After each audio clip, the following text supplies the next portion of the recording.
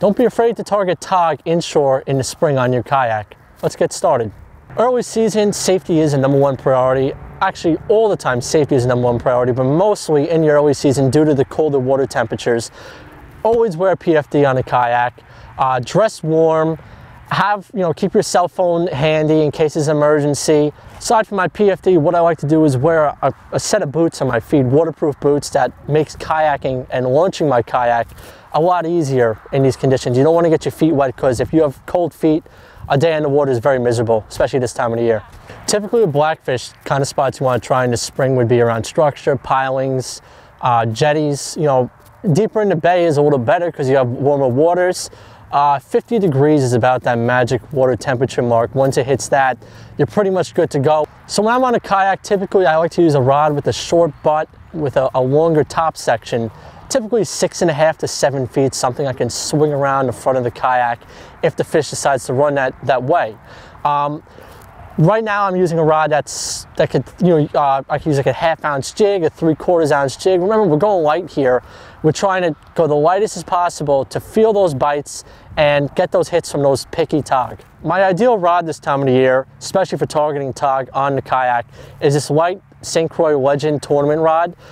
This is a 6'8" rod, so it falls between 6.5 feet and 7 feet. What I'm doing is using small Blackfish jigs. This is a 1/2 ounce jig tied direct to 30-pound leader material. It's about a 3-4 foot section. Usually I use heavier leader when fishing with Blackfish, but I'm trying to really scale down to get those picky fish to hit a little easier.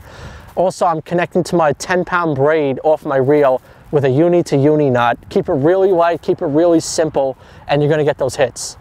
There's an array of different baits that you can use in the springtime for targeting Blackfish. Green crabs, sandworms, clams are another one. So this time of the year, the fish can be really finicky, so I do like to use smaller pieces of crab for Blackfish. So I'll start by trimming the claws off. Then I'll take the crab, I'll cut it right in half. And what I'll do is, I'll take the piece like this, small little piece as you can see, pop the top shell off, throw that away, and I'll use a piece about that big for Blackfish this time of the year. My method for hooking a crab like this on a small jig is to go in one leg hole and out another one, just like that. The crab's gonna stay on the best possible way like this. When I approach structure, I like to work all the nooks and crannies and pilings of it to search out for these fish. Remember, they're hiding in the structure. You have to find them, you have to drop your jig on them. Prodding around these tight quarters is the way to catch fish, and use the kayak to your advantage. You have hands-free use with the Hobie kayak. You can use the foot pedals and maneuver in and out of these little structures. It gives you a lot of advantage when going for Blackfish in these tight quarters. One of the keys to being successful this time of year while Blackfishing is to keep your jig very stationary, and a tool that will help you do that is an anchor. So it is important to anchor up when Blackfishing off a kayak. In the spring, these fish are really lethargic. Cold water temperatures doesn't have them feeding aggressively, so you really have to wait on these bites. You're gonna feel small taps that almost feel like a small begall bite, but in reality, they actually are larger Blackfish hitting it, and the key is to be patient, give them that bait, and wait for that bigger hit to come and set the hook on them.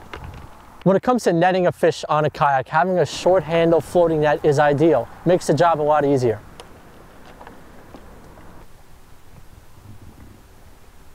If you have any additional questions about fishing from a kayak, email me at mbroderick@thefisherman.com.